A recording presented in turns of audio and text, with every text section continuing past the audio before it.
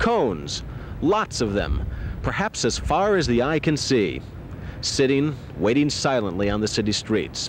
Where do they come from, these fluorescent orange rubber cone creatures? Well, I think they come from some distant planet. That might not be too far off the mark. After all, they seem to have appeared very quickly, virtually overnight. And the things are everywhere. We find them in homes, we find them in yards, we find them on the street, we find them everywhere. People everywhere are pondering these silent orange visitors, sometimes raising deep philosophical issues about the relationship between man and cone.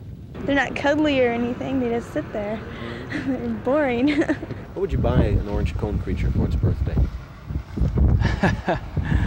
Another orange cone, I suppose. If you had a sister, would you let her date an orange cone creature? No. Why not? They're kind of ugly. They're my friends. They're your friends. Oh, you bet. Keeps us away from the car creatures. But are they really friendly? While it seems the orange cone creatures stay in one place, we managed to photograph a number of the cones as they began to move from one location.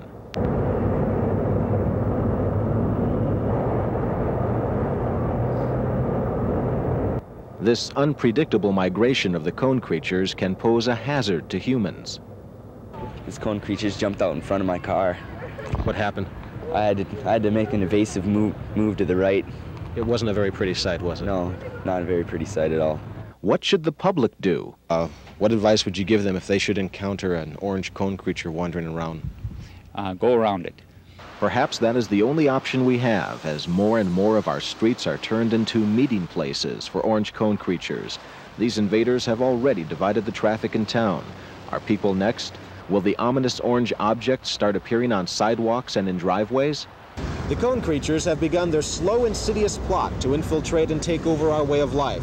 Already they are directing where we shall drive, herding drivers into different lanes. We must find a way to stop the invasion of these orange cone creatures before it's too late, before we are all subservient to their ways and completely indoctrinated into their culture. Keith Darnay reporting.